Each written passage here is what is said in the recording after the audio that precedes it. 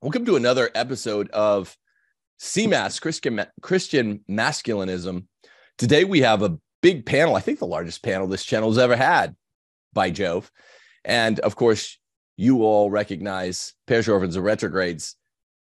The four panelists, myself and Will Knowland, Elliot Hulse, Michael Robillard, and we're joined today by two special guests, AJ Barker and Royce White, who are piping in from Minnesota. Royce has been everywhere in the news, and we appreciate you two stopping by. Happy to be here. Yeah, thanks for having us. Yeah, always a pleasure. It's an honor. Thanks for coming by. Royce, you've been all over the news lately. Catch him, folks, on Whitlock or really anywhere else where commentary is popping.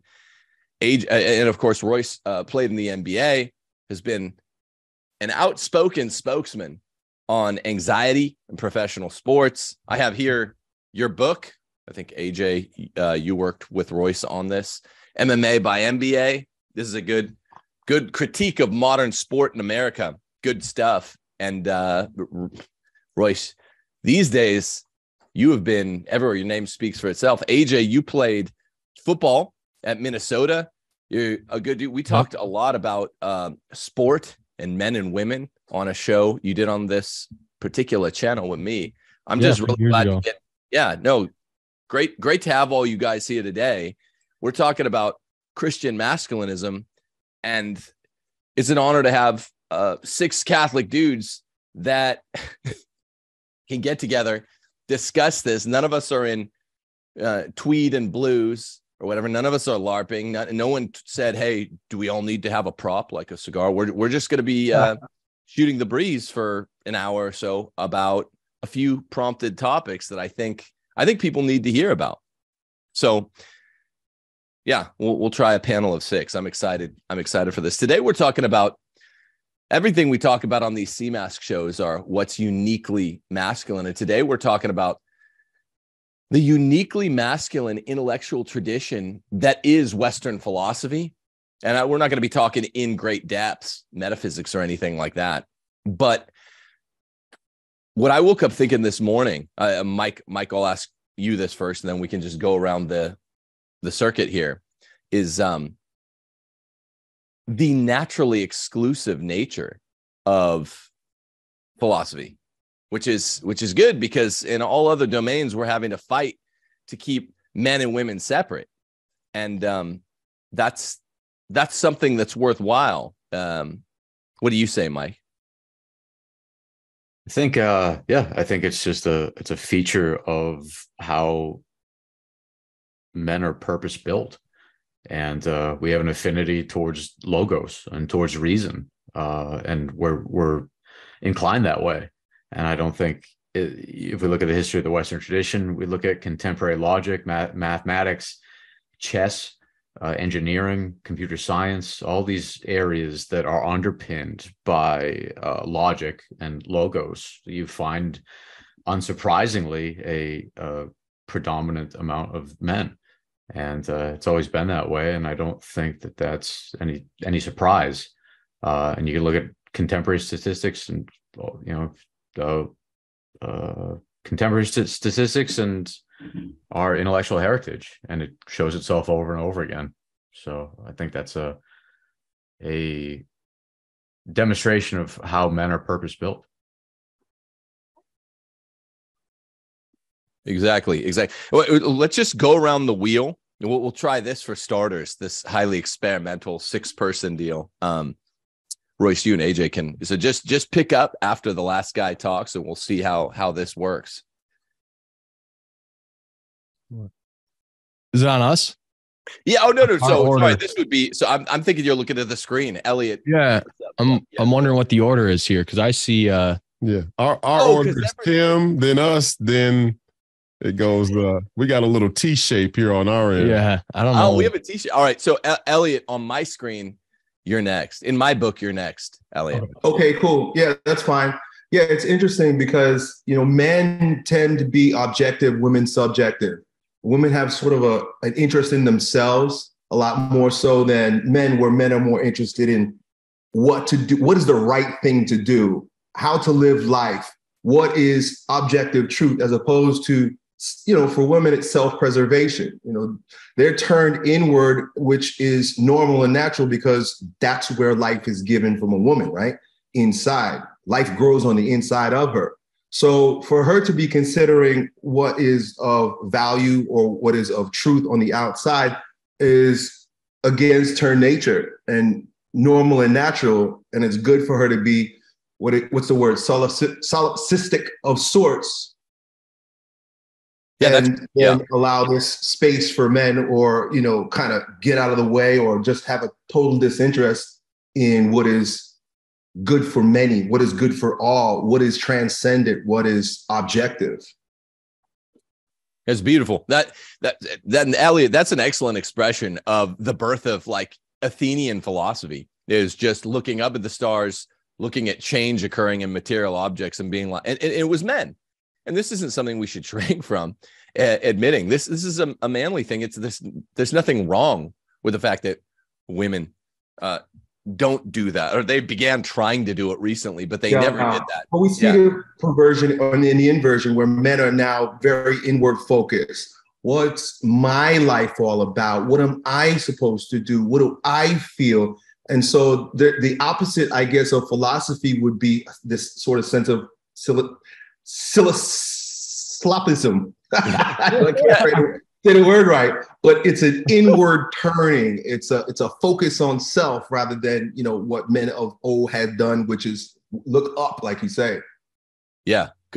Women and solipsism, and men, modern men and male solipsism. What do you say, Will? I think that's excellent. Yeah, I'd agree with that. And I think that we don't want to draw too hard a line between men and women, because the cardinal virtues are the same. There aren't a different set for men than there are for women. So we're still with prudence, justice, temperance, fortitude. It's just these come out differently in men compared to women. So taking the most important one, prudence, the man sits at the interface between the family and the public sphere.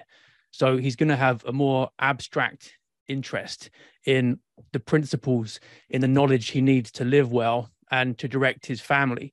Whereas, like Elliot was saying, with the woman, it's very much more focused on what goes inside the household walls. So I think men have more of a concern with what's outside the household while still keeping one foot in it. The balance is different. Yeah, note that prudence is the only thing even beginning to concern the intellect in those cardinal virtues. The rest, temperance, justice, fortitude, these aren't, well, actually justice, particular justice is one of, actually technically a moral virtue, but prudence is the only intellectual virtue in the four. And it's not the same thing as speculative knowledge. So that's specifically what we're asking about here. A good man is prudent, is supremely prudent in, now we're not talking about LARPy ways, in non-LARPy ways. A good man knows when to restrain himself. I want to talk a lot about restraint today, which also involves temperance. A good woman knows when to restrain herself and when to speak out. It's almost like an instinct thing. A really good man, a really good woman, they cultivate these things through habit, but it partly seems to be an inborn instinct or something that's cultivated. I know that doesn't make me sound very Aristotelian, but we're talking today about speculative knowledge, like Elliot said, Will, literally being focused outward on the world. We're going to talk about politics in a second, which is not speculative, but it still involves an outward kind of interaction with the world based on observation. And that is, you're right. We don't want to draw too hard a distinction between men and women along the lines of the cardinal virtues. I make that exact point you just made in chapter 5 of The Case for Patriarchy here. It's like, look, they just come out in different ways. But speculative knowledge is different from prudence. It's not something that women are born with a strong drive for. Yeah. So can I pick up from here? You bet, AJ. I think I'm going to draw us into deep waters for a second and at least just square out the bases in my own head. And so start by saying, like, we as humans have a rational intellect. So that means our intellect's mediated by our senses, right? It passes through our body. So the way that passes through the senses to our faculties is going to be different in one person from another person, and sort of categorically from men to women. And right, the ability to use the intellect to abstract that knowledge from it is going to pertain to how one handles their faculties, especially the faculties of memory, imagination, right? Passions, how the passions affect one person versus another. And so this is kind of to piggyback on what Will was saying. I think you see something where maybe Elliot was pointing at this too, but where the women maybe have a tendency toward the temporal and the immediate, whereas the man, not having that same biological substrate, right? Roughly speaking, not that we're fundamentally sort of different in our biological substrate, but having those different component pieces, we're going to have this maybe sense to, in a way, almost rush carelessly into the fully speculative, into the eternal. I say carelessly because the tendency is going to push us there. It doesn't mean we're going to handle it well. But I think when you're pushed towards something into a space in that way, you're more likely to sort of get oriented to it from there, right? So you're more likely to pick it up with time, a sort of finesse and expertise in that area. And I think that if we start from that place, you start to see where, you know, maybe I'm speaking for myself here, but if a woman's really strong in the intellect, in that capacity for abstraction, okay, cool, good, great, you know. But let's not, you know, throw a fit if, like you said, 100 of the top 100 chess players are men, or if some field is dominated by men. Just like I think Rafael Nadal pointed this out the other week. He goes, you know, I don't know why you have this distinction between men and women, but I just know that it's there. And I know that there's things that women are stronger in, that they're always going to make more money. I think he's talking about money in sports. They're always going to make more money in modeling than men will. It's just going to be the case. And so I think if we work out kind of from there and engage that reality, then we can more maturely proceed from there. So, well, what to say after 5 hitters go at a topic like this? You know, I think the need to answer this question about let me talk about it from a cultural and sociological standpoint.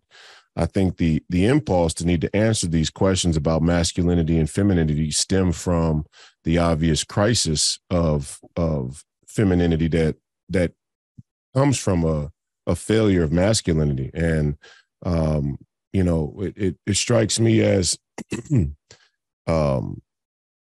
more important that men clarify their own will and their own role in the dynamic between God, man, woman, and child, than to need to sort of distinguish ourselves or justify why we're different than women so much. I mean, you know, and I think that this is the case in large part, that there is an intentional and targeted sort of beta male project that has been waged by Satan from, you know, since time immemorial, and it's just gotten stronger and more profound with the 4 heresies of the West that AJ so eloquently introduced me to, and I was able to integrate into my own conversation about these issues. But as each heresy, you know, what we got, you know, the scientific method, democracy, computer technology, and then artificial intelligence would be the last one. With each one, which has grown exponentially across time and will continue to, we just see women kowtow to the impulse to be selfish. And if you follow the model of Jesus Christ or any of the great heroes in any of our classical literature, what seems to make a man and what seems to make a man a really good man distinguished from other men is the impulse or the valuing of self-sacrifice. And that you know, Mary wept at the cross, right? And, you know, it's just, this is an age-old story, but men tend to drift towards that understanding of self-sacrifice, and rightfully so. So that's, you know, restraint and self-sacrifice. Roy, why don't we'll go back we'll snake back the other way. Would you mind, Royce, just saying a word about why each of these four heresies of the West are heresies of the West for the audience who might not be familiar with this? I think this will help direct the convo. I could do it.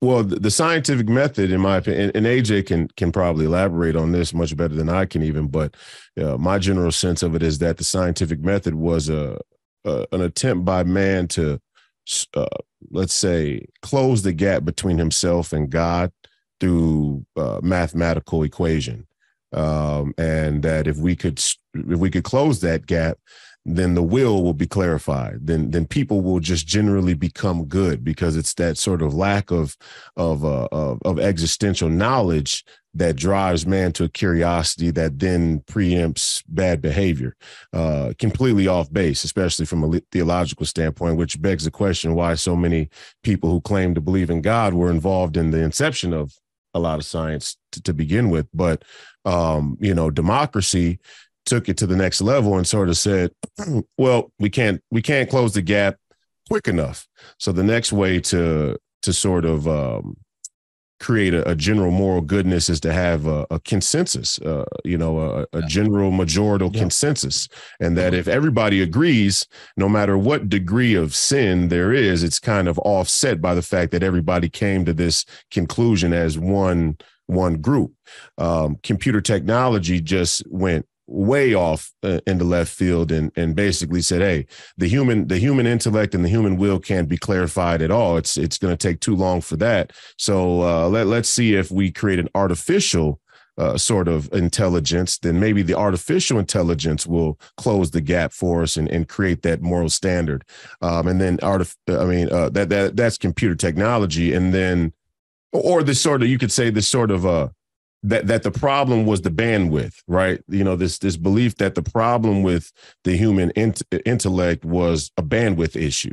So if we could get past the bandwidth issue, now we close the gap. And then artificial intelligence is just, let's put it all on steroids. Let's just opt for the fastest, most radical, inhuman thing possible. It's the ultimate rejection of humanity, right? It's like, we can't do this. Right. We have no way of being able to be moral and good. So let's see if we build a super intelligent computer, then maybe it'll be able to do it for us, even if it's at the expense of us in general. I like that. Yeah, let me just first off, Royce, that was a great synopsis of it. I think one of the ideas behind this, though, is that at each iteration, they thought, oh, this is the answer. So they go in the 1500s, right? Circa the time of the scientific method really in its root form starting to come about. They go, we have all these sort of disputes over what is truth. How do we arrive at it? So they go, here, what we're going to do is we're going to establish a method.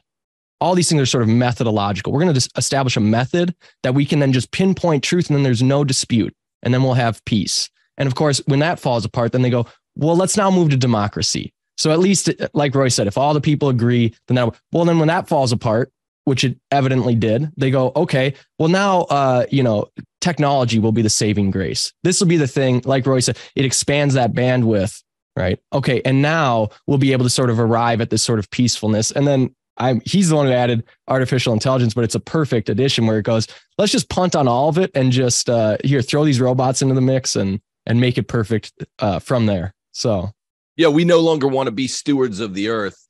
Let Siri do it. Yeah. Some robot clean my house like the Jetsons. And one thing I want to add that I really liked, your set of points, Royce, the discourse on method, which is the birthplace of solipsism, as officially expressed in Western philosophy, is that where we attempted to get procedurally really rigorous for the reasons that you expressed well. That's where man turned inward. I mean, this can almost singularly be noted as the Cartesian moment. It's Descartes' discourse on method. I was looking for it. I have it somewhere on my desk. Yep. I have tomes of philosophy now that I have to read for my oral comps in my PhD program. I was just looking at the discourse on method. This is where man turned inward. And remember, Descartes wasn't any great empiricist. This is the opposite of what he was a rationalist, solipsist. He's supposed to be arguing against these corpuscularian guys. These guys all believed in corpuscles. Most of them believed in magic, like with ICK at the ending. So Divine, hey, help me out with that. Corpuscles? I don't know that word. Corpuscles are like magic atoms, because these these folks had rejected, and I'm talking Hume, Hobbes, Locke, Gassendi, Descartes. So the big rivals in the school of modern philosophy are supposed to be the empiricists and the rationalists, right? Well, you find they all believed in the same stuff, aside from the ultimate, where's the source of knowledge? Is it a priori or a posteriori? And yet they all believe in corpuscles, because it was all predicated on an overturn of Aristotelian hylomorphism, which is to say just philosophy, that form is in matter, metaphysics are real, metaphysics is all around us. So they have to make this turn to corpuscles, turn to magic, alchemy. It's really phenomenal what you note when you look to early modern philosophy, when these guys like Copernicus had thought they'd refound the center of the universe, and it wasn't Aristotle, the intellectual universe. It was solipsism. So I'm glad you pointed that out, Royce. And arguably that's when men took to inwardness, which is not our nature. I mean, the best philosophy, by the way, comes not from I'm not saying inward in the sense of philosophizing and invested in speculative science. No, I mean, the best philosophy came from the Athenian Enlightenment, from high scholasticism. It reached its zenith. It came from when men were outward. So as concerns men and women, I think it's really interesting that men turned inward at the Enlightenment, and women are trying to turn outward. Now, in every philosophy department across the land, including even faithful Catholic ones, Thomistic departments, they're always trying to point out, Ariel Durant, Hannah Arendt, that we don't need to involve women in the history of speculative philosophy. I didn't know if Will, then Elliot, then Mike wanted to take a crack at this, but it's a really strong point that Royce made. Yeah, there's a theme of inversion there, isn't it? So Royce and AJ were talking about basically man wanting to be God and having that mastery over nature. That's Francis Bacon's phrase, mastery over nature. And that becomes the desire for mastery of human nature as well, conceived as part of that natural order that they have to control and dominate. So it's not a surprise then that we end up with questions about what is a man, what is a woman? Can we make them into whatever we want them to be? Can we invert the proper roles so that man no longer fulfills his traditional function connected to being a father, so that woman no longer fulfills her function connected to be a mother? We can just be whatever we want to be. And AI ultimately is connected to transhumanism too, completely getting rid of the status of being a creature. You can invent yourself as whatever you want, put a chip in your head, etc. All this wearable biotechnology.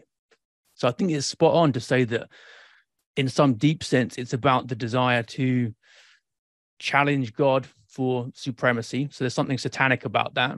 Satan originally wanting to be equal to God and denying his own status as a creature. And then the other point we're looking at, what do we mean by starting inside with this Cartesian model rather than outside, like St. Thomas says? Philosophy begins in wonder, begins with the recognition of that which is outside us. I think it's a dulling of the senses to the glory of creation, ultimately, in the book of nature. That's what philosophy is, really. I think it's the way in which men most connect to the divine. Natural reason starts with that. Scripture comes afterwards with revelation, but philosophy for men is, if you talk to most guys about whatever spiritual difficulties they're having or some of the deep crises in their lives, a lot of it is philosophical content. Men get really bothered by ideas and abstractions in a way that women tend not to, in my experience anyway. Yeah, that's great. I wonder what the ultimate end of this is, and I can't help but to think of the story of the prodigal son, right? Like, so technology is a gift from God, given that God is intelligible. And so a lot of these things are just understanding a God a bit better by the gifts he's provided us with. As it relates to the prodigal son, it's almost like we take in the gifts that God have given us, our inheritance. And rather than being grateful for it, we say, give me that, you owe it to me, and run. And so we go and we spend it in the glory of ourselves, as we seem to be doing in this world, which ultimately ends up with eating with the pigs. And so we're marveling at ourselves with the inheritance that we've stolen and ran away from our father with no gratitude. I can only imagine it is a matter of time. In fact, we might already be there where we're eating with the pigs.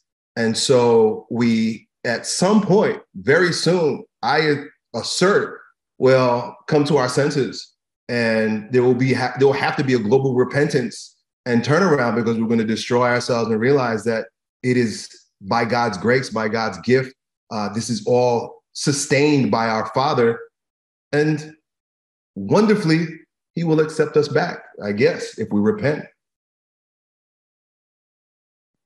I think that's very well said. And I just wonder, to what degree, what does that repentance look like in relation to our relation to technology and this runaway dependence that we seem to be having on computers, on soft AI, on these digital interfaces. I mean, at some point, do we need to get back to the land? Do we need to get back to our bodies? Do we need to get back to nature and living more natural lives? The Catholic land movement, stuff that Belloc and what's the Chesterton? Yeah, I was singing the poets. Yes, sir. You know what I'm talking about? You're talking about the American one. Culture and Agriculture. What? Big figured Alan Tate. Alan Tate was one of the Southern agrarian writers. It's that it wasn't that, but I mean, it's that same idea though. Like to what degree is that an antidote, or at least a way of repenting, or of slowing down some of the perniciousness that we just talked about in these areas? So I guess that's my only sort of additional thought to this thread. I mean, the only way is a return to the Father, right? And we've seen this play out in the scriptures over and over again, right?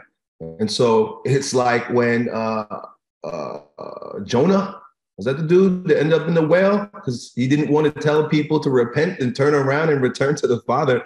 I can't imagine it being much different. I don't think it's going to come in the way of the Freemasonic fraternity and love for the earth and creation worship. It will be a return to Christ, and it will be a return to the Father through Christ. And there's no other way. Yeah, I think there's an interesting progression from method, scientific method specifically, to democracy, to hyperinflated dependence ubiquitously on technology. It makes a lot of sense, particularly with this key concept of solipsism. I note that the second thing I was going to talk about was male restraint. The art of male restraint is arguably another name for politics in the polis. The disposition of city rules from within the polis. And here's the thing. Democracy is tyranny. It's the tyrannical form of representative rule. Everywhere in our republic, our fallen republic, folks refer to it as a democracy. It's an interesting psyop. Democracy, democracy, democracy. We live in a republic. Article 4 of the U.S. Constitution guarantees a republican form of government. Mm-hmm. It literally guarantees it to each of the several states. Republic is for Aristotle and Plato and St. Thomas one of the three good regimes, one of the three good forms of rule. Democracy is its spoiled, corrupted degradation. Each of the three good regimes has a spoiled, corrupted degradation. Monarchy has tyranny. Aristocracy becomes oligarchy when it becomes spoiled and corrupt. Republic becomes a democracy. The rule by techne, the obsession with technology, vice becoming virtue, license becoming substituted in the popular mind for liberty, women becoming our leaders and the ones doing philosophy. Popular philosophy is the view, right? Women leading an abstract thought. Everything is upside down in the corrupted republic. This is just Royce, your citation of the four great heresies is perfect today. It literally contours everything I was going to say in this discussion. So who wrote the book? Liberty, the God That Fell. Was it Deneen, Mike? No, that's Hoppe. Deneen did no. Hoppe's Democracy, the God That Failed. Oh, Why Liberalism Failed is Deneen. Deneen is Why Liberalism Failed. Chris Ferrara wrote Liberalism, the God That Failed. I'm still not sure what liberalism is. Will and I were talking about this earlier in the week. But Hoppe, Hans Hermann Hoppe wrote Democracy, the God That Failed. And that's far more like it. Why are folks in a female-run culture, in what's fast becoming a female-run politics, why are folks so quick on the left and the right? The uniparty refers to what was originally a non-democratic republic like Hoppe wanted, our, I guess, democratic republic at this point, as a straight democracy. I think that has something to do with the tyranny by consensus, whereby a man thinks he can be a woman, the tyranny by consensus where a wife thinks she can surrogate for all the roles of a husband and vice versa. The tyranny by consent is what marks everything in society. It is that subjectivity that we talked about that's uniquely female in the vicious way. I'm married to a very virtuous woman. She doesn't go around committing these sins during the day, but I'm sure your guys' wives don't either. But all of this is very, very interconnected to the notion of the inward turn of men and the outward turn of females seems to be the watchword in a democracy. Why in the hell does everyone go along with this intentional seeming conflation of democracy for republic? It's because it's so pleasing to be our own gods, right? Like with a monarchy or, where we have a king, right? The idea is that there is a authority, there is a hierarchy, there is somebody that is more fit and able to lead me and make better decisions for me, especially if it's from a moral high ground. If the church is intertwined with the state in that way, but to say that I am the Lord of my own life and I make all the best decisions for what I need because of the way I feel leads us to this place where, of course, it's pleasing to the ego. Why would you want anything else? Yeah, can I jump in here too? I'm thinking, Tim, you referenced this maybe this past week from Aristotle that 95% of people roughly are going to fall into the category of seeking pleasure as their means to happiness. So I think of the democracy from the scale of this is a means to an end. And the end that you're going to get, if you broaden the scope wide enough, right, is going to be pleasure. It's going to be vice. It's going to be all the things that a person is inclined in their sinful nature to want. And so I think it doesn't even have to be sort of planned out top down, though that doesn't dismiss the fact that the devil's there ordering it in a sort of structured, internal logical way. But what you have is democracy is this sort of people they have an instinct for it. Like, oh, this is going to open up all the possibilities that I might want because it's going to place vice at the top of the food chain for all of us. If we make the masses, the populace wide enough, then we're just going to be able to default to all the sort of vicious, visceral habits, things that we're going to want. So that's what comes to mind for me. Dude, you're describing in satisfying detail Plato's description of republics becoming corrupted and becoming democracies in book 8 of the Republic. It Shout seems out Plato. Yeah, shout out Plato. I'm not a Platonist. He gets so much wrong that Aristotle has to clean up really a lot. But listen to what he says. And I just happened to, I'm working my way through the first few books of the Republic, which I never did because I have to read all these books for the doctoral program. But listen to that. It seems then that we must next consider democracy, how it comes into being and what character it has when it does, so that knowing in turn the character of a man who resembles it, we can present him for judgment. Listen to how close this is to what AJ just said. Think of the turn to the effeminate at every turn when you listen to Plato's description of democracy. Isn't the city changed from oligarchy to a democracy in some way such as this because of its insatiable desire to attain what it has set before itself as the good, namely the need to become as rich as possible? This is just a slightly classier version of the apollistic life. It's just materialism. I mean, in America, we don't even any longer distinguish between old money and nouveau riche, which is at least some sort of social distinction by which society can distinguish the good from the bad, the great from the small. And Socrates is asked in what way? Since those who rule in the city do so because they own a lot, I suppose they're unwilling to enact laws to prevent young people who've had no discipline from spending and wasting their wealth, so that by making loans to them secured by the young people's property and then calling these loans in, they themselves become even richer and more honored. Your point's perfect, AJ. There's another spot in here. I just happened to grab the Republic, and I knew roughly where this spot is in Book 8 of the Republic. I'm going to find it when someone else is talking, but the move to absolute consensus is, in the Catholic intellectual tradition, what is condemned as liberalism. Liberalism does not mean a belief in liberty as ordered freedom. That is always good. That is always a virtue. And what we have now is a fascinating social and cultural and political situation along the Catholic right, where they're essentially these guys that are calling for autocratic, theocratic, authoritarian Catholic rule, which I don't even believe most of them who are calling for it really want it. I think a lot of it's crypto socialism, but they're doing so in a way which condemns liberty simpliciter. And what they really need to be condemning is democracy. Democracy is what gave us feminism, homosexualism, transgender, because all you have to do is say, hey, look, if we can get 51% of the people to vote that a woman can have a penis, then a penis she has. Well, we were kind of talking about this earlier in the week.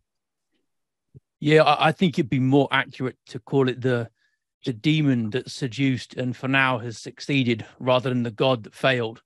That's Elliot's point about the temptation of idolatry, because what you're bringing out in those comments, Tim, is that it's an attractive idea that we can make our own rules, and that all political power doesn't come from God ultimately. It just rests in the people, and whatever they decide, they bring that about. So if people decide gay marriage by vote, then so be it.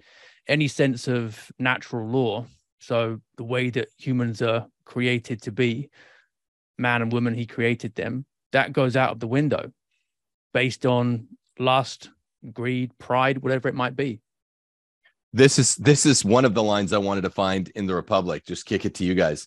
Isn't democracy's insatiable desire for what it defines as the good also what destroys it? What do you think it defines as the good?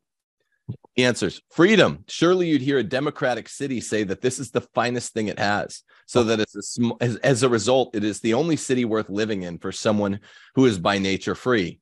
Yes, you often hear that, his interlocutor says. Then I can't remember if this is Glaucon, who's actually Plato's brother, or Adeimantus at this point in Book 8. Then as I was about to say, doesn't the insatiable desire for freedom and the neglect for other things change this constitution and put it in need of a dictatorship? That's where we're at right now, because a republic, which is ordered after a kind of bounded male liberty, ordered freedom. You have all kinds of cooling mechanisms. The Senate was supposed to give, Madison says in Federalist 51, the cool and deliberate sense of the people. It's not supposed to just be the people vote whatever they want. The Senate's supposed to say, guys, chill out. You can't be a woman. You can't be a woman, dude. You're supposed to have laws coming from senators, in theory, that are a stop block. And now these folks that have failed to distinguish between good representative rule, which orders liberty, bad representative rule, which hails license. Now the guys that seem to have wanted a dictator all along, I think a lot of these Catholic post-liberals are enjoying this a bit too much for my taste.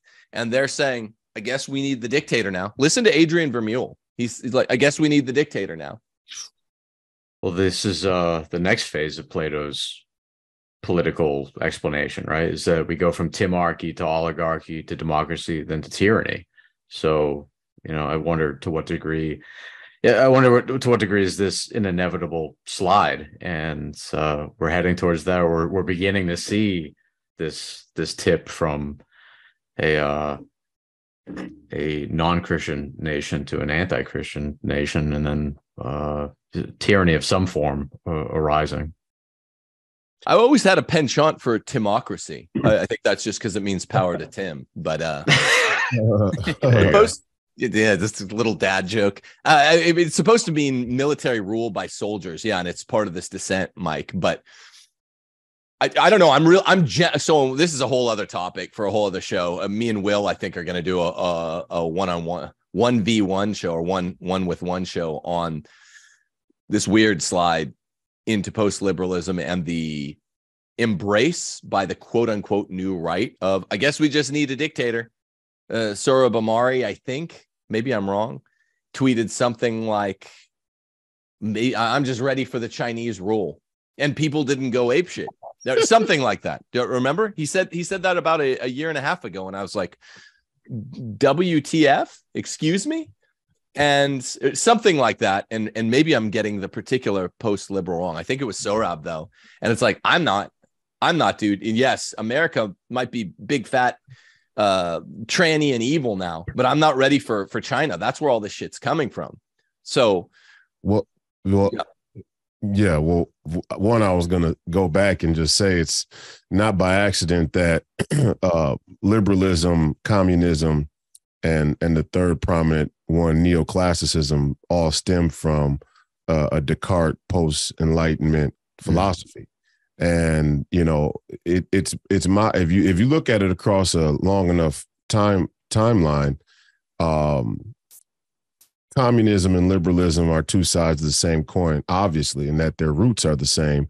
And liberalism is sort of, you talk about the slide from democracy to tyranny, the illusion of liberalism being a liberty, freedom-based philosophical framework was and is always, a precept for a communist framework, which then becomes authoritarian almost by definition, because number one, there is no God in it. So the highest authority has to be the state.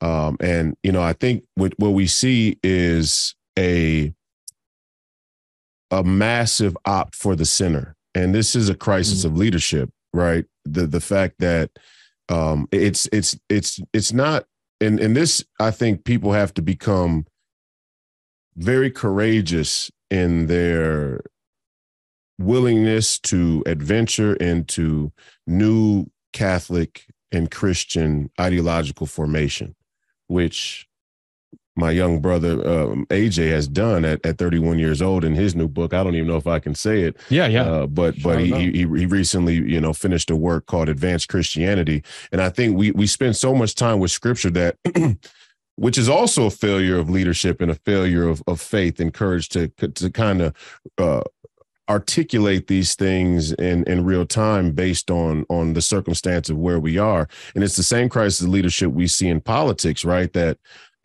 people have become accustomed to gravitating towards the leader that will say the thing that makes them feel good, right? There's an inward feeling based way to measure the standard by which we choose our leaders. And the standard bearer of the day is centrism, right? And no real good change, no change. Let's just say, for starters, no change in the most general sense comes from the center. The entire MO, the entire modus operandi of the center is to create an ever expanding center and to bring as many people into that ever expanding center as possible, by way of the best safeguard to create an ever expanding center is to designate that all the periphery are actually enemies of the good.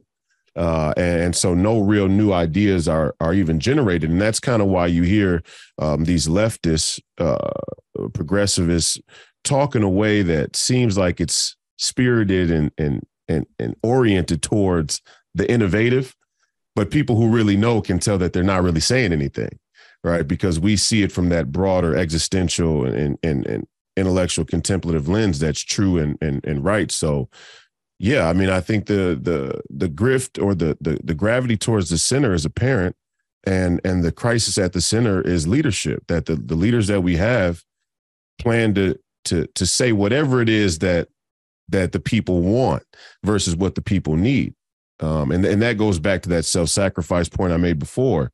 Is, you know, what does it mean for a man to be good? And at what point do we acknowledge that self-sacrifice is at the heart of that, not what man can accomplish, right? I think this sort of grandiose, self-aggrandized sense of accomplishment and is also at the heart of it. Yeah, can I jump in here? And I'm thinking here about Royce and I have talked about this at length, and I know he shouts him out, but Alexander Dugin's book, The Fourth Political Theory, and I hear people say that he's supposed to be taboo. I don't know. I can't figure out why, but I think that he best frames the political dichotomy today. Most people, you know, they go left and right, or they go, oh, this is old, this is dead. I hear I hear British intellectuals talk about anywheres versus somewheres, like people who can live anywhere versus people who can live somewhere. All that pales in comparison to Dugin's contrast between the center and the peripheral, centrist and the periphery. And he points out that for people, you know, right and left, the uniparty, they are much more interested in drawing everyone into the center than they are doing anything that acknowledges the periphery around it. And so I think in a stable populace, you have the periphery that have some real strength, even if they're separate from one another, they have some real strength and merit to counter the centrists. And that impulse toward authoritarianism comes from the people who go, let's just make the center as big as possible. And then this circles right back to our comments on democracy, right back to what you referenced, Tim, with Plato, which is that if we make the center big enough, then it's just going to be the lowest common denominator. And our base passions are going to rule the day. And I'm going to get to do what I want. I'm going to get to, you know, smoke weed when I want. I'm going to get to jerk off when I want. I'm going to get to go, you know, drink with the boys and get hammered whenever I want. And everything else is going to follow from there. So, rhetorically, it sounds so good. It sounds so commonsensical. Wouldn't we all want to be in the center, right? We wouldn't want to be extremists. Extreme is bad, center is good. So it ends up being this perversion of the Aristotelian mean taken to a political conversation. But like on the face value, people go, yeah, I want to be an extremist. The good must somehow always lay in the center because I don't know, that's what I've been told. Well, and let's be clear about, like, if we're talking about centrism in the politics, or globalism, for example, by another nomenclature, there would be no problem with a true Christian globalism. And AJ is, you know, we've talked about this before, but the root of the problem with the centrist phenomenon is that it's based and anchored on an immoral. It's on the status quo. Which right? It's on the base. The status quo came from the impulse to try and be God. Right. So the status quo itself at inception was a heresy and was a rejection and a blasphemy against God. So therefore, the trajectory of it has always stayed on course to be this sort of this false center. And that's what I think Dugin's trying to point out about the periphery, because the periphery are actually not along this false political dichotomy, you know, this dichotomy. And so when you see people call for the center, it's not so much that they're calling for the center, it's that they're calling for a corrupt center. And then on top of that, they're also weak leaders, because their impulse to bring you to a corrupt center is that they don't have the actual merit of goodness. So now when the Overton window is applied, the center gets shifted over one way to the left, and now they call for the new center, which is always drifting more and more towards Satan in a more existential sense. Absolutely. Yeah, and can I rejoinder that the status quo to me, and I'm not saying anyone else has to adopt this, but the status quo to me isn't merely what happened before and what is continuing now. The status quo is the sort of gravity toward those basis of passions. That's there in the old world. It's there at the time of Christ. It's there today, right? The general sort of gravity of man and our sinful nature and our concupiscible nature is to just tend toward that. And so the status quo is not a continuation of what's happened before, other than the fact that it's sort of that continuation of the concupiscible human nature toward those things. So, AJ, I wanted to ask you just quickly, what regime do you think would situate some sort of elevation that Dugan's after of the fringes or whatever he calls it?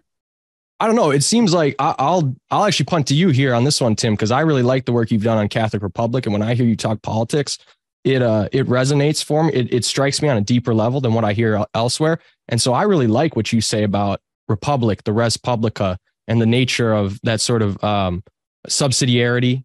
Right. And so I think something along those lines, Royce and I talk about this regularly, but I feel there's a sort of tendency that should be in there against federalism. And I don't know that you maybe make an abstract number, but it certainly seems like in America today, we have different sort of cultural center general consensus. The East Coast is different than the Southeast, which is different than the West Coast, which is different than the Midwest. And there's any number of variation within there, but it seems like those are kind of distinct enough cultural lines. And there's something where once you start having some system of governance, a federalism that spans across those, it just gets distorted really quick. So, I'm one who always says, all right, what are the strengths and weaknesses, right? Monarchy, strengths and weaknesses are, if you have a good monarch, it's the best system there is. If you have a bad monarch, it's probably the worst system that there is. Democracy, and this is that sort of the beta male project, as Royce calls it. Democracy has the value of sort of the least downside, they would say, right? They would think, the sort of the room for error is sort of the smallest, but you also get the most milquetoast system as a consequence. And I'm not one who inclines toward that, right? As an athlete myself, yeah, I have a healthy competitive nature, and I can spot anti-competitiveness, which isn't just being non-competitive.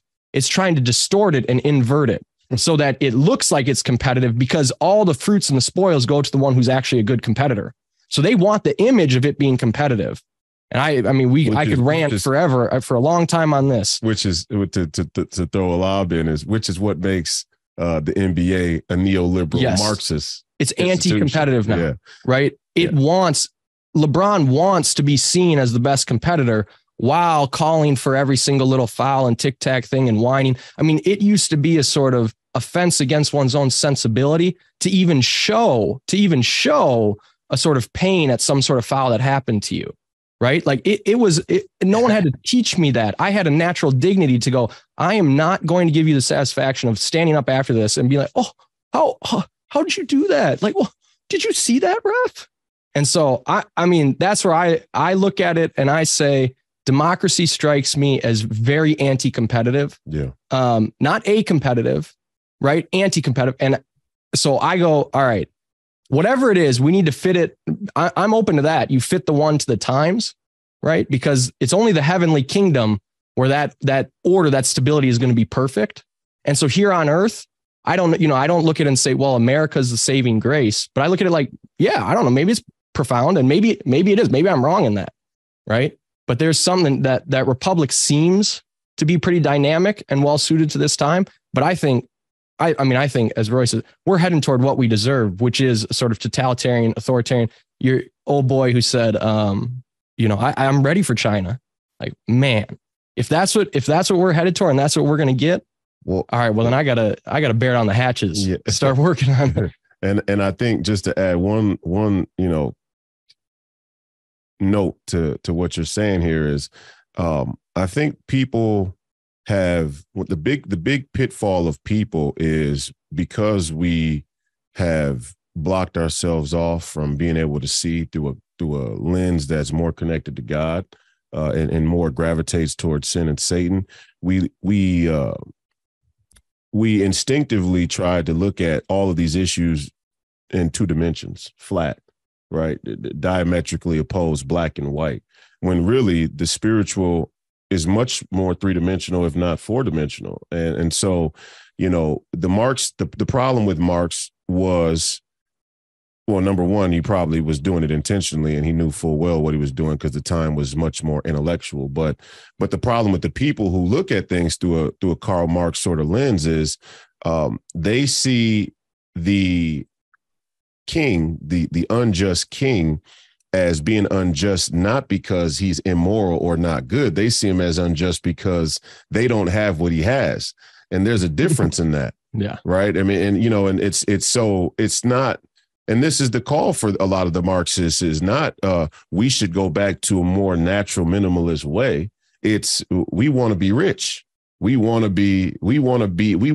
have unlimited sin. It looks to us that this is when AOC calls for Jeff Bezos's head in that sort of, hyperbolic, superficial way.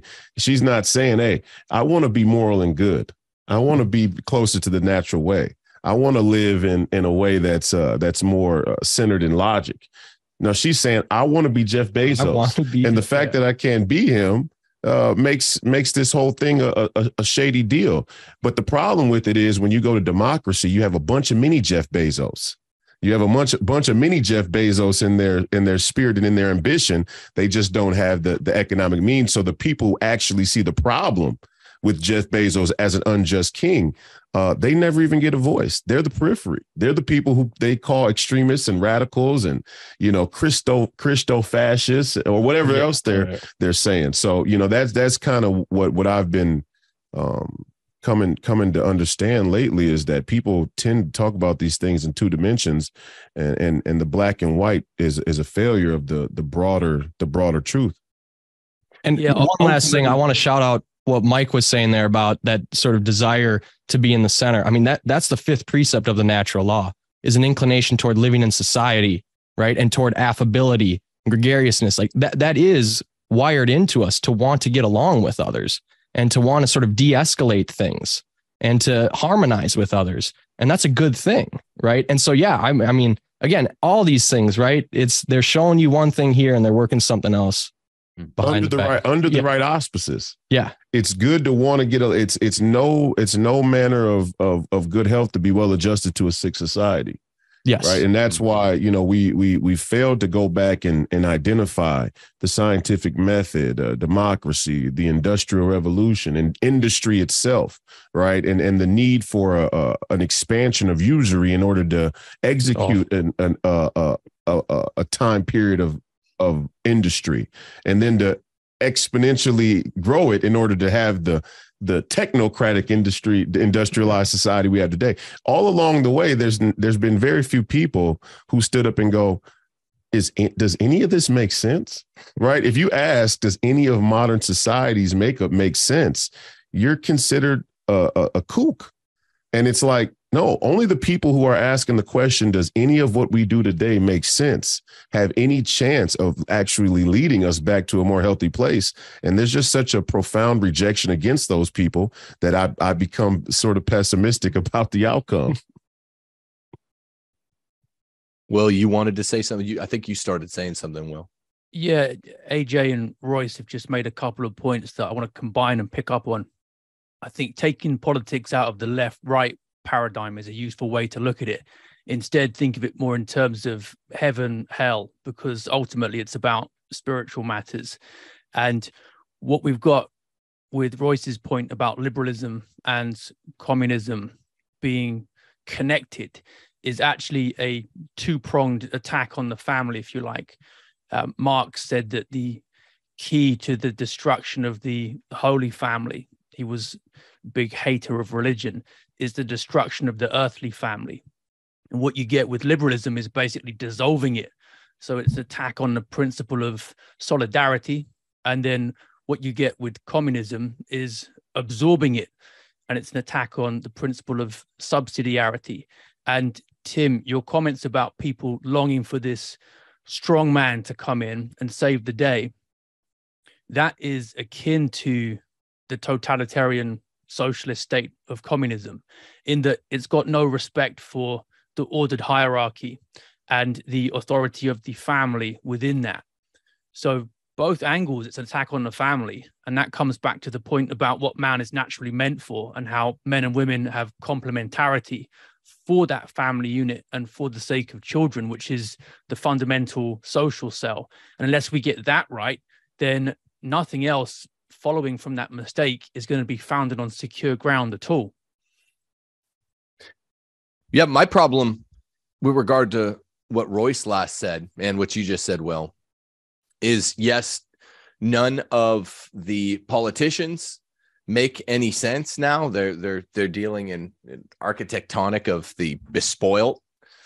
Nothing makes any sense. But the problem that frightens me more than the cultural landscape, the political landscape, is that none of the commentators who are critics, like those on the Catholic New Right, none of their solutions make any sense either. And it's one thing to find yourself in some sort of doomsday reality where it looks weird all around and we're unplugged and we're outside the matrix and it's ugly, which is basically 2022. Welcome to clown world. But it's another thing to hear fellow Catholics who claim to be masculinists, who claim to get it. They claim to be traditional in a lot of ways. It's scary to hear all of their solutions not making sense. In other words, where we've gone, which is down the tubes. We were a republic.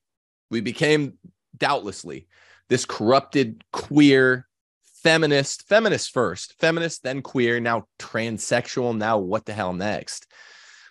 Democracy. The solution is always in the small. It's not in the big. The solution is in household fathers. This is the conceptual unity that runs like a blue thread through all of my books. It's Catholic Republic. The small is beautiful. Pius IX loved what Jefferson Davis was doing in the South, not because slavery is good, it's evil, but because he likened it to what Victorio Emanuele had done to him, what Lincoln did to the South. Forced unification among all these competing interests over a vast land span. That doesn't make sense. The politics, like you and I were discussing earlier in the week, Will, is natural. Thomas Aquinas and Bellarmine said politics is natural. It's just ruled by fathers, patriarchy. And of course, Locke and Algernon Sidney and then Jefferson and all those guys just basically plagiarized Bellarmine. But they bought this Enlightenment distinction that politics is synthetic. It's not natural. If you remember how natural politics are, you'll remember how small government should be, whether you have a king, an aristocracy, or a republic. Yeah. And that's what's most dead in our society is fathers ruling their kids. Elliot said something last week, and me and Mike have talked on the phone a couple times about it. And we're like, what do we do about this? Me and Elliot were talking about, how do you intentionally father your sons? Elliot made a great point, and I was talking about how I intentionally father my one son. I have 6 girls and 1 son, so I have to demarcate a specific difference in how I treat him. You have to be very intentional about this. And I made this comment, and Elliot just said some beautiful things about what he does, waking his son up early, going for hikes. It was really inspiring. It inspired both me and Mike. And I was saying, yeah, I do this too, but I'm like, shit, I need to do more of that even after hearing Elliot's remark. And then Mike and I started talking, and we still have yet to flesh this out in a long conversation. We were asking each other like, wow, that was so intentional. And that sounds naturally good and right. Rule by a father in a household. And all the households in the polity are supposed to be doing this. And that's how we get ourselves to heaven. That's an ideology, a politics of heaven, is just being ruled by fathers who love us uniquely. No state ruler, no king has the ability to love us like our father. And yet almost no one I know from a broken household, from a non-broken household, from an overtly feminist household, from a covertly feminist household, parents together or divorced. No one I know that's any of our ages. I think AJ's the youngest here, but anyone between 30 and My man Royce is 2 weeks younger than me. Oh, is he? Oh, okay. I thought Royce was like two. He said young brother. You know, he did. In Yeah, the general sense. Symbolically, Yeah. you know, Generally as a term of endearment. Royce, you're a trans ageist, my friend. You think you can be 2 weeks younger just by declaring it, by speaking it into the. Yeah, right. Yeah. You'd be speaking to. No, but I mean, no one I know that's anywhere from 30 to 50 was raised that way. I mean, maybe one of you guys were, and you could tell us about it, but I'm not trying to complain in some Freudian way here, but man, what me and Elliot were talking about trying to do as fathers to our sons is like, this is the most important part of my day. What clever ideas have I got about parenting my son, about parenting my daughters? That's something we're trying to do. It's imperfect, but I don't know. The boomers just didn't give a you-know-what about that. It was like the 90s, the 80s, The Simpsons. You know, it's a big joke that Homer's never thought about what does it require to father his one son, Bart Simpson. This is the crisis. Like literally, Benedict XVI said the mark of our day is absconding fathers. This is it. This is the key. This is the solution to culture and politics inside and outside the church, is return to patriarchy, the case for patriarchy, rule by fathers. And it is always small. It's household by household. It's not in a strong man. Whatever people want, the second coming of Trump. I'm not, I like a lot of aspects about Trump. I like his Twitter account most of all, but I don't think that this surrogacy of a strong man for the kind of subsidiarian government constitutive of rule by household fathers over their own affairs will ever bring people to the happiness that they're imagining. Well, I think absolutely you're right that these sort of puppet false idolization usually leads to puppet prophets and a danger of puppet prophets. I will say that again, if you look at and I like that Elliot said that technology was given to us by God. I mean, you could argue to what degree that is true, but ultimately it's about its application and use, and it's about our will, the will that we put into the technology and how we choose to use it. The same thing could be said for societal structure and leadership. And I think that good leadership is something to, I think leadership is something that's going to naturally emerge. But it's something that we should focus on trying to clarify because, men do need good role models, like you're saying, but even the men that we look to need guidance and leadership, right? And it should come from biblical structure or biblical scripture first. But there is that lived role model that people do need, and that's what the church should be, right? Or that's what our politicians should be. The fact that we've defected away from that institutionally is what caused the boomers to, let's say it didn't cause it, but it played a great role in the justification of the boomers living the way that they did and still do. So I think, yes, the fathers, but who did the boomers learn from, and how did they get that way? Right. It didn't just happen. And there's a corrosion that's linked to a sequence of events. And again, it stems back to early accepted practices in our culture, in modern society, especially in the West. And I think that crisis of leadership is profound. I mean, it really is the crisis of our day. Because, even myself as a father, I have two young sons. If I wasn't fortunate enough to have a sort of divergent a divergent impulse to the mainstream thinking. The things that I choose to do or not do with my kids would be all based on the technology that I consume. I mean, how do you escape it? And so and I want to add this in as an even wider lens. If you go back to the battle between Satan and humanity, I view it as the oldest sibling rivalry, right? And it's ultimately, you could say Satan's attempt to prove man unworthy for the preference, the preferential treatment that we receive from God, and then the feminist impulse is that we are made in God's image. And so there's another sibling rivalry that takes place there.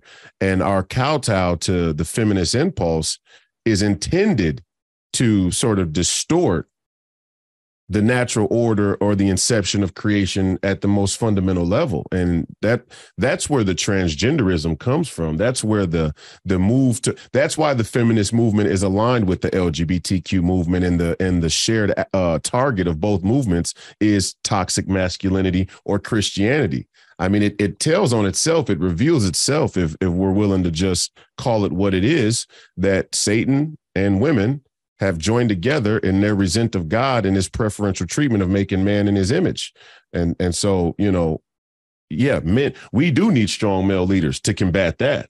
I mean, we're in a war, and in a war, you need generals, and your generals don't have to be there telling a man everything he should and shouldn't do, but to provide that, to be that oak, out there in the wilderness for men to be able to lean on and go to when they're unstable, I think is a righteous, a righteous strategy. Yeah, righteous goal. I want to go to Elliot, though. I like those.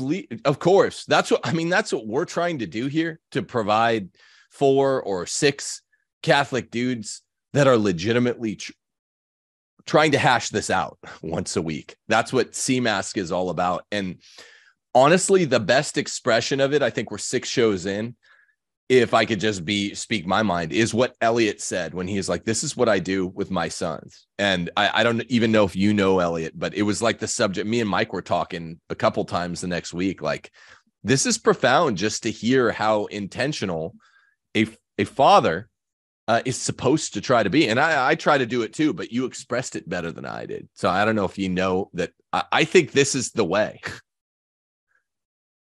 Yeah. So, I mean, it's my job. It's my most important job, right? I have 4 children. 3 others are daughters, but I prepare them to be good wives. I got to prepare my son to be a husband and to be a provider and to be a protector. So it's the first thing I do every day. So I get up and I train the boy, right?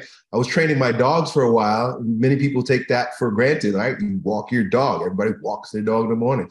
But then you throw your son onto a yellow bus to go be trained by middle-aged women, right? Yeah. So I caught myself, we started homeschooling 2 years ago. And I caught myself just letting my son be like the girls, right? They sleep in. I'm like, wait a second, I don't sleep in. Boy, you don't sleep in. So I get up and I train my boy. It's beautiful. Yeah, even rehashing it the second time, and it's simple, is beautifully put, man. So I'm not saying that, no, there shouldn't be natural male leaders in politics, but this should be by participation in what they do in their households, which is their first job. It's really the vocation of a father, is to get his family to heaven. That's partly how he gets himself to heaven. That's what the household of the priest, or the mini church of the home, the ecclesiola, as JP2 called it. That's how it works. It operates by, I get myself to heaven by getting my wife and kids to heaven. And so, of course, natural leaders should emerge in a healthy republic. But my whole point was it should be small, because men like Elliot, men like what I'm trying to be, are really busy with their families day by day. Homeschooling takes a lot of work. Now that I work from home, I'm like, this is striking how much work the homeschooling is, which I was just given to my wife when the kids were young. Now that I have middle schoolers, it takes a few hours every morning. And I have 1 boy, 6 girls. the main thing I note is when I've done an adequate job spending one-on-one time with them, you got to interact with them jointly and severally, one and all, is I always get a kind of ping from natural law or the Holy Spirit or whatever it is, like, okay, this is a good amount of time. We've done a good non-token activity together. Now I need to move to the next one. It's a full-time job being a dad. And representative rule is supposed to be like, okay, the men meet in the town hall at night, not every night because it's not a boys club, but twice a month to tend to the disposition of the city's laws. That's what representative rule is supposed to be. And it's supposed to be virtuous men that care about their families. And that's why they give a shit about the polis or the wider sphere of things. Because like, I care about my family first and foremost. That's what's the common good. It's smaller. It's not bigger. I got that same sense, Elliot, when you're describing it now as I did before. Can we talk a little bit about restraint? This is one thing I wanted to ask. All of you guys. Restraint politically is a male trait. I want to talk about restraint in our individual lives, even being on the internet. All of us have enemies. I try to restrain from all of the I think it's masculine. When I was young, I was not a restrained man. You can ask Steph. I think it's like that scene in Schindler's List where Schindler tries to convince the Nazi guard that no, what's even more sublime than Nietzschean will to power is restrained power. That's truly a beautiful scene in that movie. And it's true. Restrained power is more powerful than raw power because you're holding it back and you're harnessing it. And I didn't understand that as a young man. I was an impulsive, wild 18, 19, 20-year-old. And so I try my best. People who follow me on Twitter know I don't always try perfectly, but there's some people out there say some nasty things. Jay Dyer did a whole show on me the other day. Some other dude did a show on whatever. You got a bunch of Catholic podcasters, wives, Trent Horn, Matt Fradd's wives are still haven't forgiven me for writing this. That did a skit comedy making fun of me. It was just tough to try. Look, I want to be a good man. I want to get to heaven. And I'm naturally spirited, as Plato says in Book 2 of the Republic. I'm not naturally calm. I'm naturally kind of a fighter. So how do you guys deal as other internet folk? How do you deal with all the shit talk on the internet? It's a nasty quagmire of a hellhole, the internet, but it's kind of where we live and breathe. So what? Well, I mean, I'm out there on point. I'm in a variety of ways, from going from being a professional athlete and a public figure in that way to being sort of this mental health martyr at the center of political conversation and discourse, and then actually in politics and affiliated with a movement that has a lot of mainstream technological energy waged against it. So, in that, I struggle. It was actually this Kyrie Irving situation, and I saw Kyrie Irving speak a few times, and we had the chance to connect a few times, and his sort of demeanor towards these things, as well as a person like AJ. AJ always makes me look in the mirror when I talk to him and hear his temperance around certain issues and things. But it made me rethink, how I interact, because my natural inclination is war. And I think that we as Christians and as Catholics have lost much of our belief that there are righteous and divine wars, and that war is a necessary tragedy in some cases, and we're in one. And our failure to see a lot of these little incremental social political changes as a real war has caused us to be sort of docile and overcome by them. And then we sort of lie to ourselves and go, oh, no, we weren't overcome by that because the prayer in my home is still powerful. It's like, okay. I mean, if you say so, even the Vatican itself has this issue, you could say, right? It's just like, the level of arrogance and the naivety around the grandness of Satan's hands in these things is kind of profound to me. And I see it immediately in that person to person interaction on the internet. Right. And at many times I do what many Christians would criticize as being wrath or rage, but it's not rage or wrath to me. Like if I tell you to, I won't say it here in this good Catholic company, but if I say, shut the F up, right? Many people will go, you're angry. I'm like, no, I'm not angry. I'm actually just telling this person that they don't really deserve to have an opinion in this form or to demand my here's one of the things people do. I'll go into some 6-sentence, diatribe about the Federal Reserve. And then one person will go, you're scared to get on planes. So, deal with your fear of flying first, and then you can talk about the Fed. And it's just like, or they'll say something like, men don't talk in paragraphs. Right. So like to that, yes, I could ignore it or I could confront it. And it's just my intuition that our lack of willingness to confront the petty corrupt is what snowballs and amalgamates into a societal wide corrupt. And so every time I see it, if I have the chance, I mean, I don't let it consume my day, but if I'm sitting there on Twitter and I check it and somebody says something idiotic, I just, shut the F up. You're a cuck. You're a cuck. And I don't mean cuck in a traditional pornographic sense. I mean that if you take cuck as somebody who lets another man sleep with his wife because of his own self-doubt and lack of strength, then many of us have become cucks for the establishment, for the government, and for Satan.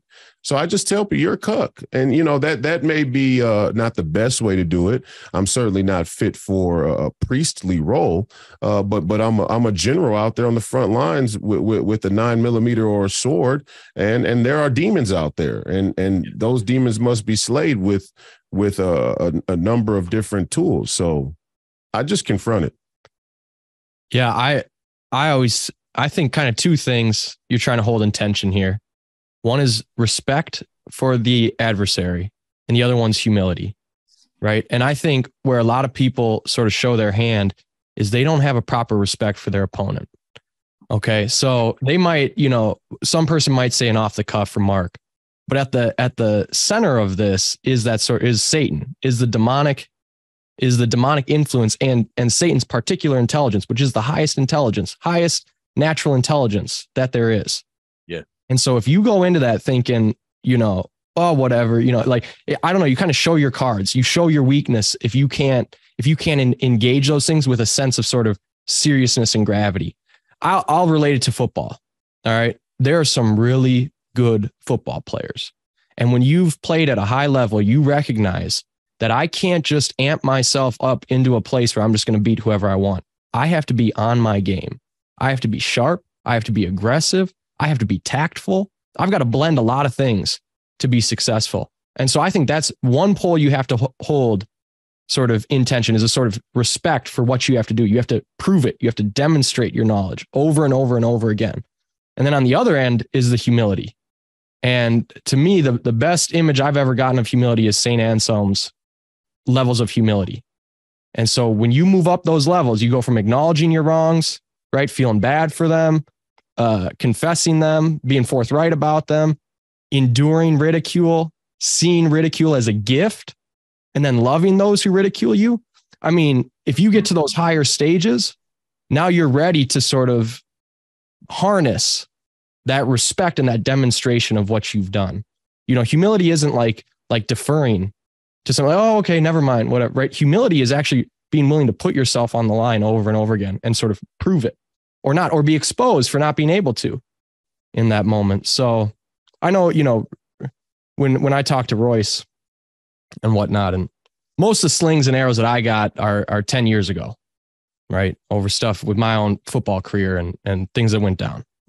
But when I talk to Royce, that's what I'm, that's what I kind of bring to bear, is like, here, as you perfect that humility, then you harness that respect. And at the same time, you harness and demonstrate your intellect. That's why I respect someone like yourself, Tim, because you'll put it on the line. You'll actually try and demonstrate over and over again what you know. And regardless of whether someone wants to dismiss you or whatnot, who cares? Yeah. So to me, that's there's two sort of planes happening at once. There's a spiritual and then there's the physical. And yes, the physical always should cede to the spiritual. And in the end, it will, inevitably that's undeniable. Yeah. But the question I think that Christians have to wrestle with is, what is the proper mode of ministry? And then when is it time to fight? Right. Yeah. I mean, that is a very serious and deeply profound question that Christians have to answer right now, today, everywhere around the world. What does it mean? What does ministry look like in a satanic world? What does ministry look like in a world run by demons? And what measures will we have to go to? It's like the Book of Eli, right? I mean, I love the movie The Book of Eli. I hate to use a Hollywood satanic institution reference, but in order to carry that scripture that he had memorized in his head, the last Bible in a post-apocalyptic world, and he had to fight people who were eating each other. He had to kill them. Yeah. Right. And he didn't insult them while he was hacking them down, and he didn't go out and try and kill anybody he didn't have to. And he saved people along the way. But I just look at it as we do have to answer that question. And sometimes for me, it just feels like the people that I'm faced are not lacking of knowledge. And there's a distinction that has to be made in people that are ignorant to it or in on it. Right. And I don't see a lot like the people who come with these flippant sort of ready-made responses that are intended to be subversive and just sort of, humiliating or intentionally frustrating, or what they've come to be known as trolls. Right. The trolling thing, this is a modern age technocratic form of demonic. Right. So you're supposed to rebuke and refute. Yeah. Now, the question is, what does rebuke and refute look like in today's world versus, the scripture world? But that's kind of where I still struggle to this day, because it's like, man, we're out here fighting. And then you could just concede to it. And this is a problem I have with many Christians. And I hear it all the time in the political conservative movement. Jesus is going to take care of it. Yeah. That'll happen. So, you don't need to worry. Just pray. It's like, oh, really?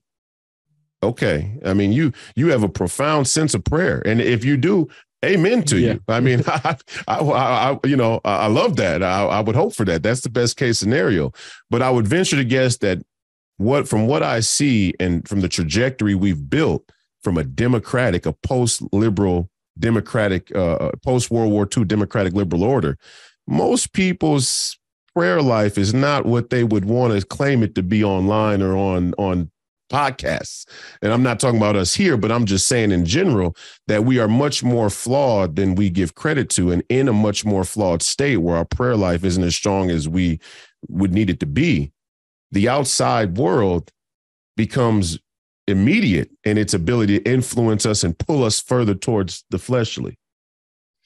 Royce, you and I are the same, almost self-same in our struggles. I've become slightly more restrained, but I'm still always tempted to cite St. Augustine. Hope has two beautiful daughters, anger and courage. And I'm always like, my natural spirit to fight, to defend myself against some of these petty fellow Catholics, against the outside world as well, is always being pseudo justified by this St. Augustine quote I have ringing in my head. And the people that I keep close are like, your natural impulses. Yes, anger and courage are good, but they have to be mediated. So it's what you see now is me trying to work that out, not just pray the Satanism away, because we do have to fight. And I think you're right. Ministry in a satanic world needs to be a philosophical topic, maybe even for another day where it gets specific treatment, but we have to mediate it somehow. And I don't like what Ambrose said, because it's true and it's hard. But what Mike And then Elliot and Will, what do you guys say on this topic? It's really an important question to me. I've been struggling with some of this stuff lately.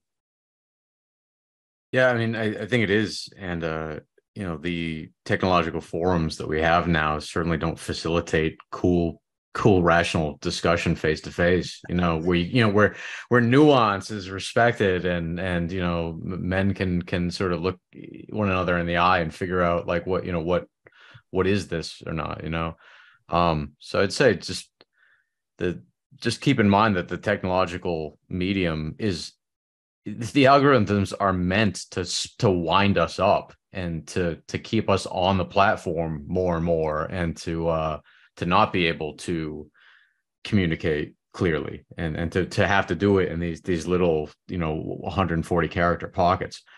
So I wondered to what degree a lot of this would just be solved if there were just a better medium.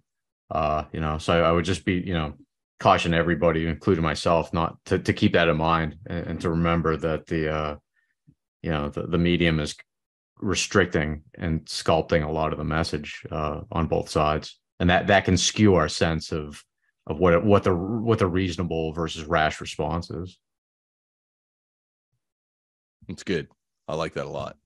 Elliot, you've got a big giant channel, and you get a lot of love and a lot of hate, and it's kind of like me. One way it's distinguished from Royce, who's on the big national television, is when you have a much bigger channel than I do here, but people on YouTube, particularly with a big prominent YouTuber like you, pretend they know you, and that's difficult for a man to be approached. It's in like every rap song, like you don't know me, you think you know me.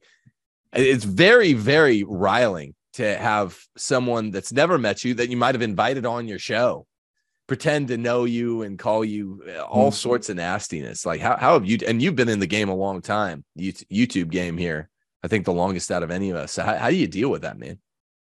Man, so the right word is idolize, right? Like to make you something that you're not, to create something in my mind about what you are and what you should be is false. And so I know that any conception that someone has of me is false.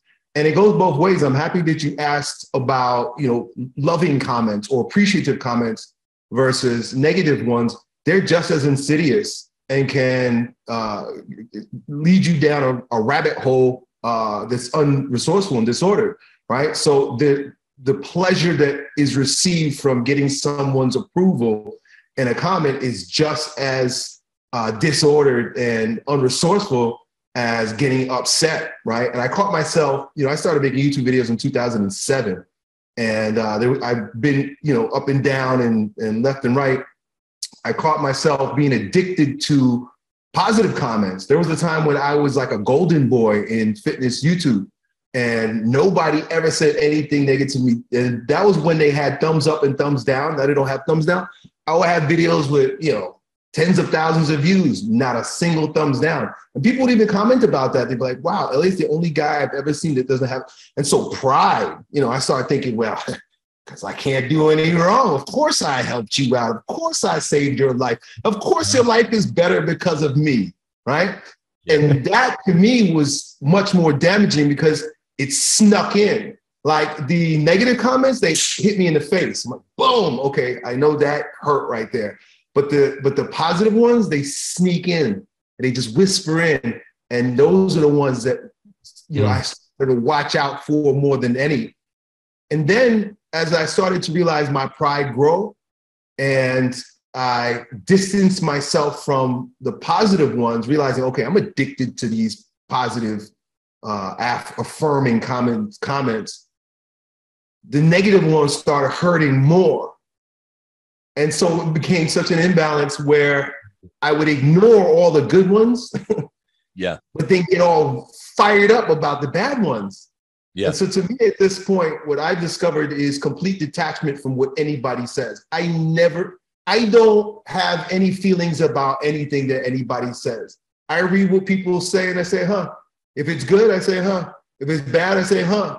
And you'll be hard pressed unless I'm just I got a hair up my ass and I just feel like fighting with people, which sometimes happens, but that's just because I'm entertaining myself. Very rarely will you see me defend myself or respond to somebody in a negative or positive way. I let people be, and I let their comments be, and I know that for the most part, it has nothing to do with me. Yeah, I don't even read YouTube. I stopped reading YouTube comments the end of my days on Taylor Marshall's channel. It was just like, it's too much. Steph will dispose of the important comments on YouTube. I'll see him very occasionally. And it's like, I don't even need this because it's so insidious. My friend Patrick Coffin told me, watch out for the really negative ones. They sting. Watch out even more for the really positive ones because they don't sting. It's exactly what you just described. I mean, there's a reason Caesar paid a man to follow him around the streets of old Rome, the ghetto, just whispering into his ear, "You're merely a man." So it's the positive ones are perhaps more dangerous, like you're saying, Elliot. But I'm not even talking necessarily just YouTube comments. I'm talking being called out on other shows in outright dishonest ways. It's hard. And I ultimately, I know the truth is what AJ said. And, you just forbearance. This is the illuminative path, or path to the illuminative path anyway. Will, what do you think about this? A lot of it is meekness, isn't it? Not letting small things make you unreasonably angry, and you have to learn to ignore it.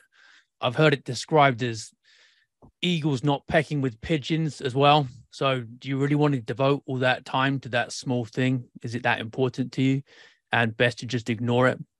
And I think there's a connection to ruling a household as a father as well with meekness, because you don't want to let little things make you fly off the handle. So I think bringing it back to that practical management of kids who are often disobedient and unruly, that's part of the discipline of being a man.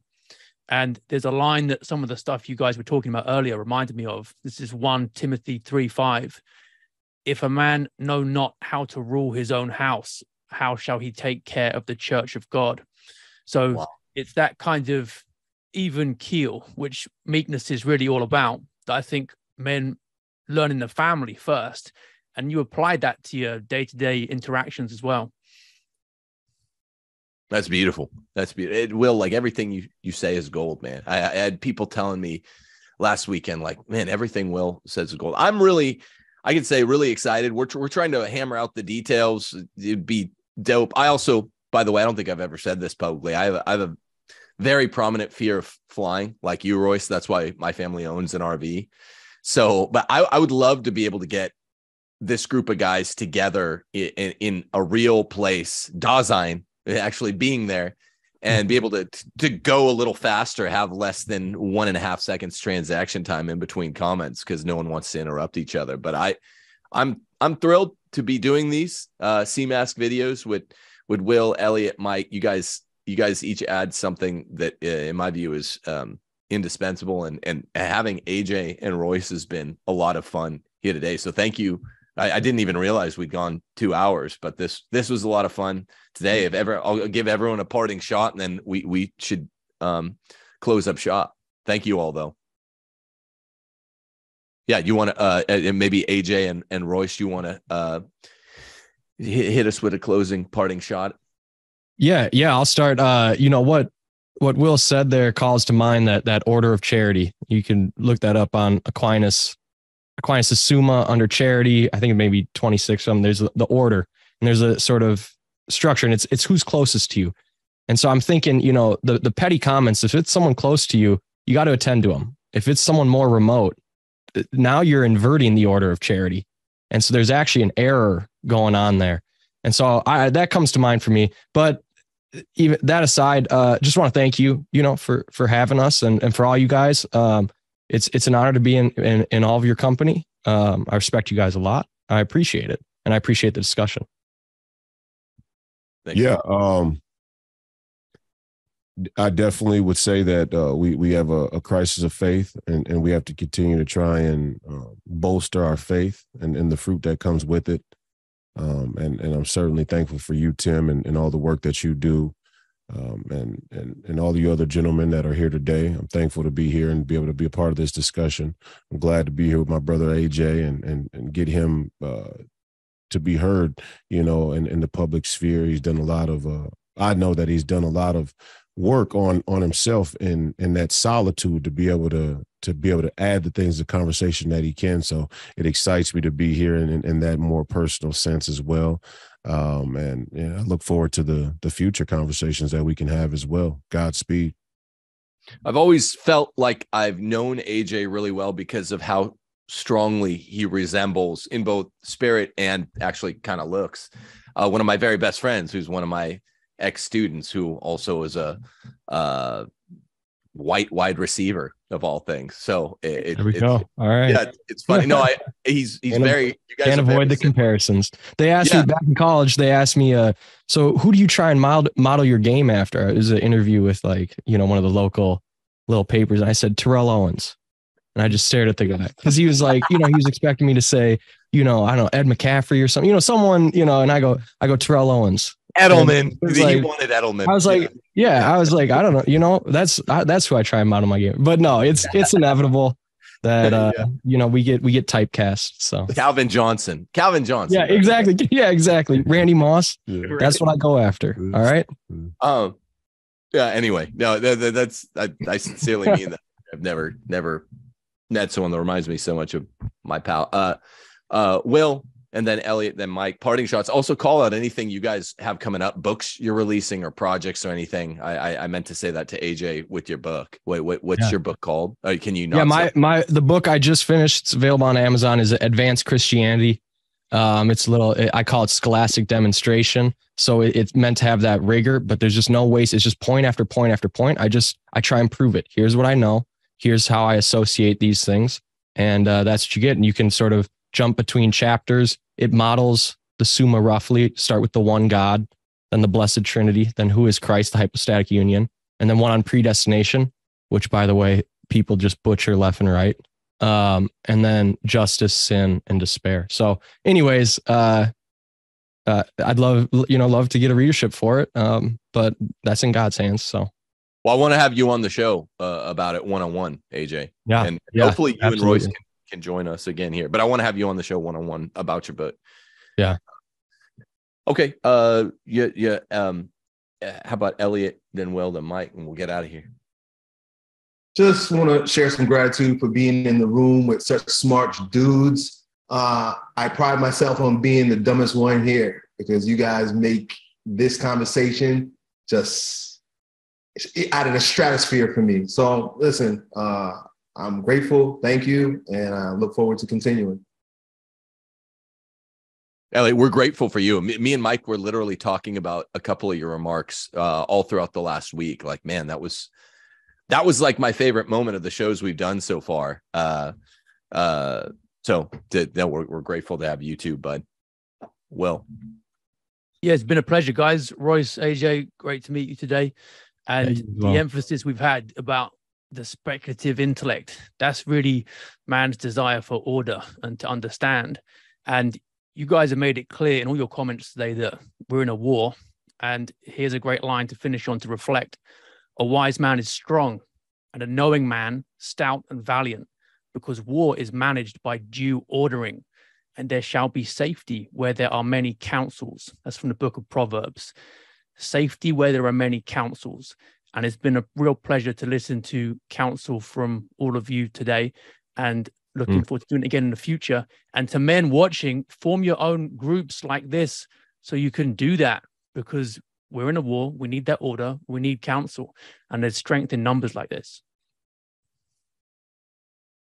Thanks, Will. That's amazing. You always have the most apropos, perfect quotes for. I lucked into having knowing exactly where that democracy quote was in Book 8 of the Republic, so I could thumb through my complete Plato works. But Will, every show, everyone says to me, "How does Will have the perfect quote for the moment?" So, and half the time you're not quoting anyone. It's Will Knowland. Knowland knows. It's. Yeah, excellent. Mike, what do you say? Yeah, just to echo all your gentlemen's same point. Thank you, Tim, for organizing this. It's great talking with all you guys about these issues. I'm amazed that we burned through 2 hours so quickly. It seems really organic, and not just the content, but Will's point is that in these times of trials, it seems like men organize, men form councils, they form small groups of men in leadership to begin sorting through things and leading. And I think that's what we're witnessing here today. I'm just happy to be a part of it and very, very thankful. So thank you all for having me. Yeah, great. It's I think that there's a lot of energy here, and it's like everyone's surprised. It's just because Book of Proverbs, this is the nature of man. Natures don't change, by the way. So this is what men are supposed to do, and we are trying to encourage dudes across the country. This is what kills me. Across the country at these cucked Catholic parishes, you get the boomers after, not just the donuts and coffee, but they'll be like, let's get a men's group. We need to talk about stuff. And then you go and it's the same hackneyed, low testosterone discussion, jokes about the ball and chain, jokes about how they're henpecked and ruled by their wives. Very disrespectful to the wives, but they're pissing all over their manhood. I men's basketball league, I went and scored like 130 points in a parish men's basketball league, and I was like, I'm not doing that again. The bar's just a few notches too low. So there need to be groups like this where there are actual dudes saying actual things. Every single guy here today said something, or probably two comments at least a piece, where I'm like, that's way against the grain. And that's way right. And I'm going to be thinking about that for the whole next week. I mean, literally all five of you. So me and Mike will talk once or twice throughout the week, and sometimes sort of clean up and be like, wow, that was really good. I wish we'd spent more time on that. We were supposed to get to this issue today, one of Mike's prompts, which are always solid gold, which is like, what about the protective instinct in men for women? Women have abandoned men are abandoning women, in terms of the singles society. Isn't this part of the order of justice that men are like, okay, you're going to screech in my face, I'm not going to stand in the way of the huge tranny that's coming after you, like TERF, or a feminist person? So I want to talk about that at a show coming up soon. I think that's a very important question in the warfare and on the field of battle that's our reality here in late 2022 AD, year of our Lord. I want to have you two on again. This is really good. And we'll cut it there.